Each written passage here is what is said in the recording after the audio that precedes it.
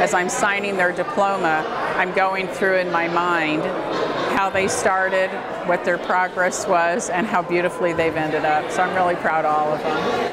Drug Court is one of Allen County's problem-solving courts. It's been around since 1996, giving people who face certain alcohol or other drug-related offenses a chance to clear their records and better their lives. And today, focused on the fort, graduation day for 35 graduates during the 48th ceremony for that program.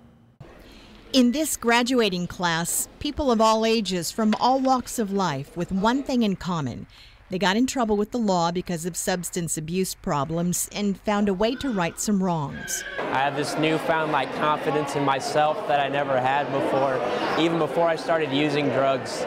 Each has a story to tell, each full of pride and promise after a long journey and a lot of hard work. I'm an addict of 30 years, so yeah, it was really tough.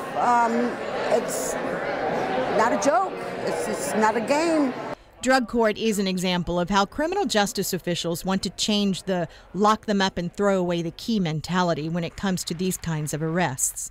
The belief? How hard these folks have worked to get the show offenders that with help and hard work, there's light at the end of the tunnel, and sobriety is a day-by-day success. We are just giving them that opportunity to become the people that we know that they can be without the chaos of drugs and alcohol in their lives. Graduates don't take the work lightly. They can't. Programs last between a year and a half, including more than 100 hours of intense treatment and counseling. Once completed, many say they get their lives, their children, their families back. Now, I can find joy in life without drugs, which I never thought I would have. I can just enjoy little things, like spending time with my family. Without the program, I would have been dead somewhere, period. A 30-year drug habit, and it seemed like nothing was out there for me to make me happy. I found it, though. Yes, she did.